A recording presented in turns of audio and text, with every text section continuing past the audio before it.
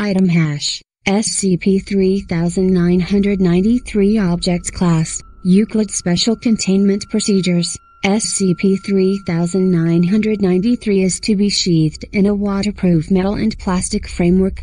Two 1.4 meters LCD displays must be attached on both larger sides, displaying rich media advertising. A keyboard and Android tablet is to be fixed on the narrow sidewalk edge, with two USB Type-A ports. Care must be taken to render both USB ports, the keyboard, and the tablet totally inoperable. SCP-3993 must be monitored at all times by a standard surveillance team with access to city and night cameras plus SCP remote imaging. All members of the public who may have connected to SCP-3993's Wi-Fi must be logged, and any changes in SCP-3993's form or position should be recorded. For full containment details, please consult NYC Starbridge City Link Kiosk Installation Guide, Revision 4.8 inches. Note from Principal Researcher Macmillan, New Yorkers might not expect SCP-3993's physical interfaces to work, but we'll have to come up with something else for other cities. Description: SCP-3993 is a black object measuring 2.8 meters by 0.9 meters by 0.3 meters, composed of an indeterminate, extremely dense material. SCP-3993 appeared on the sidewalk at the intersection of Road Street and Avenue at 3:32 and 52 a.m. on April 2, 2014, displacing a payphone. Low-quality CCTV footage from an adjacent Starbucks revealed no humans or machines were involved in the removal of the payphone or placement of the SCP-3993. SCP personnel were notified of the object within an hour and immediately staged a vehicular accident at the site, allowing them to erect a containment tent and redirect all public traffic for the following 36 hours. During this time, SCP-3993 was inspected using portable spectrometers.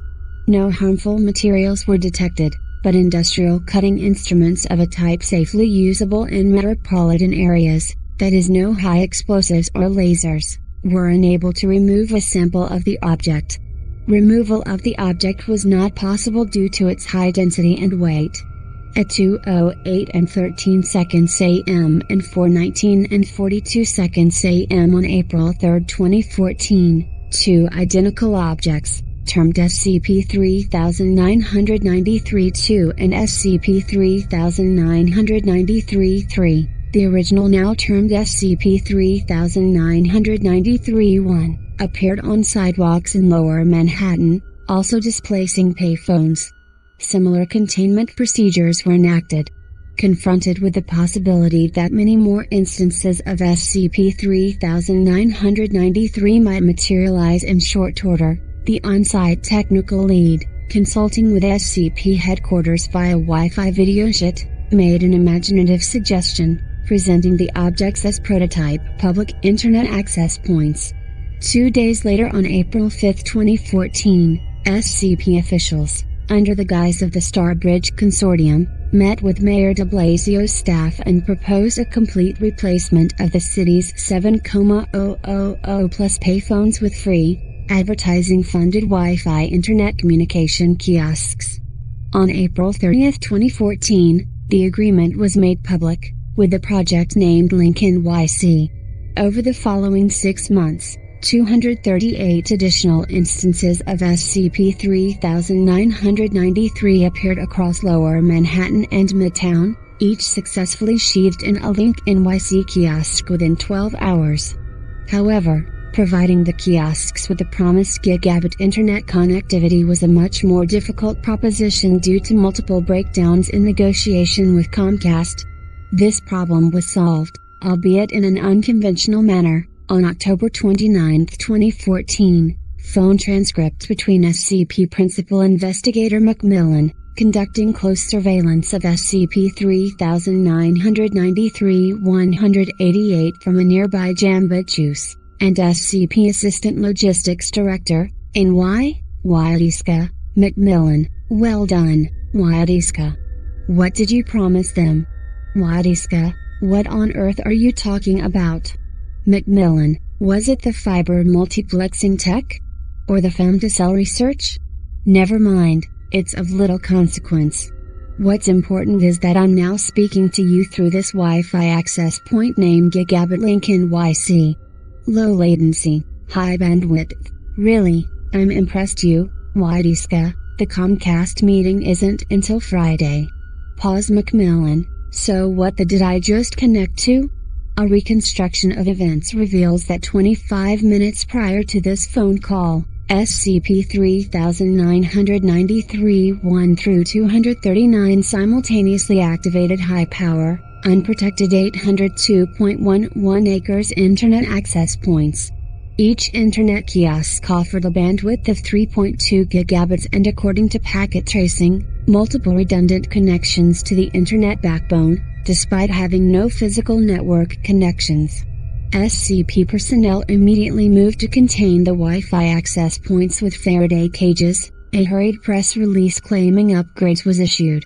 The cages did not completely block the access points, instead, they merely reduced effective Wi-Fi range by 62%. SCP physicists theorized that SCP-3993 was employing a neutrino-based quantum tunneling effect to maintain its connection. Increasing the thickness of the cage 1.4 meters reduced range by 98%, but this was deemed to be too disruptive to the built environment, not to mention highly damaging to real estate values. Attempts to jam the signal and flood the 2.4 GHz and 5 GHz spectrum with noise were rapidly met with swift protests from locals, culminating in a small riot in the new student dorms adjacent to SCP-3993-75. At this point, SCP Principal Investigator Macmillan ordered the Faraday cages to be dismantled, jamming efforts deactivated, and effects redirected towards understanding the nature of the Wi-Fi access points, and what harm they posed. Initial testing produced no unusual results. The access points connected to the present-day, real-world Internet. Even after multiple hours of web browsing, no ill effects were observed on D-Class personnel or members of the public. In fact, follow-up testing conducted on 487 frequent users of SCP-3993's access points 1 month later showed quite the opposite. The users scored a statistically significant increase of 3 points on the Wechsler Adult Intelligence Scale, aka the Wechsler IQ test. They also demonstrated reduced violent tendencies and greater feelings of empathy, with effects persisting for an average of 5 months. Repeated usage of SCP-3993 saw increases of 15 IQ points or more amongst most individuals. The mechanism in which SCP-3993 acts to increase intelligence was identified via deep packet inspection on a modified Android device.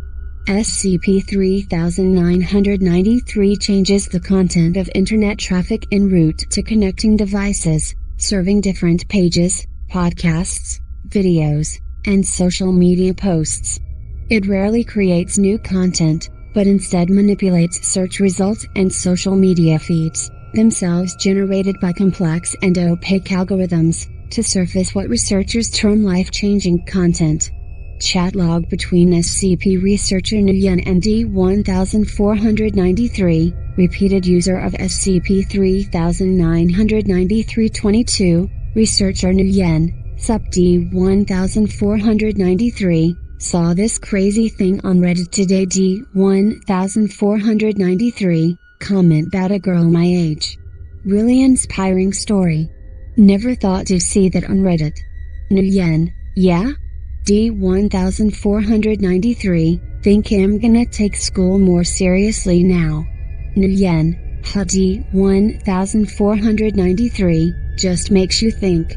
If she can stop being a screw-up, maybe I can too. Just gotta work hard at it. SCP-3993 can compromise all extant and planned forms of SSL, TLS cryptographic network security protocols in real time. Some forms of highly complex cutting-edge encryption, too computationally expensive for the majority of consumer devices, have proven more durable, although in recent months SCP-3993 has demonstrated the capability to circumvent even them. It is theorized that SCP-3993's computing power scales not only with the number of its instances but also the devices that have connected to it. Since we cannot rely on any consumer-grade form of encryption to contain SCP-3993, efforts have been directed towards broader forms of containment.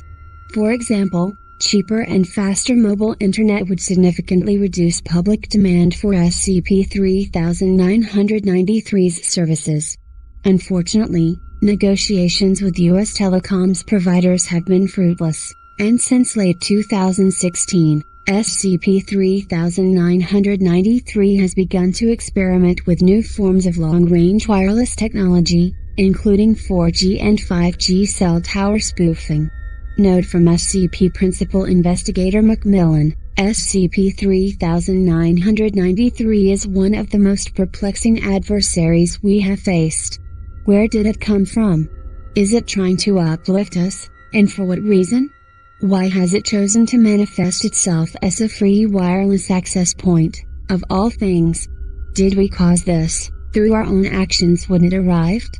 Regardless, despite its apparent lack of aggression, it would be a grave mistake to underestimate its reach and power. Every day, more of our reality is consumed and mediated through our internet-connected devices. We consume the news on them, we communicate with our friends and family. Our opinions are formed and our intentions molded by these ever-present screens.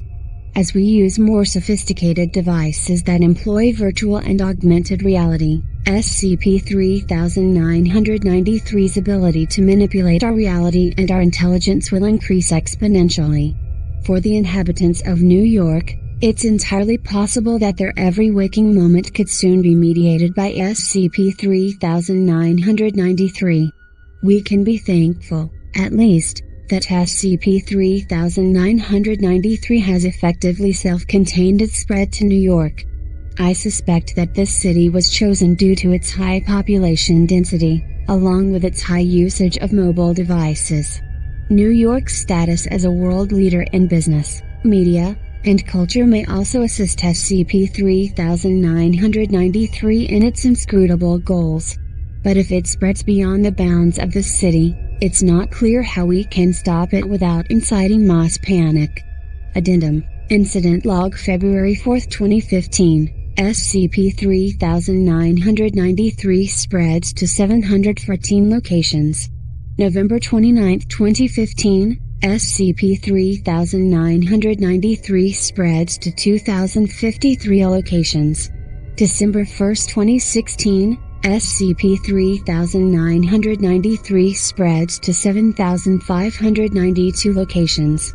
January 6, 2017, SCP-3993 sighted in Columbus, Ohio, London, UK, and Tokyo, Japan.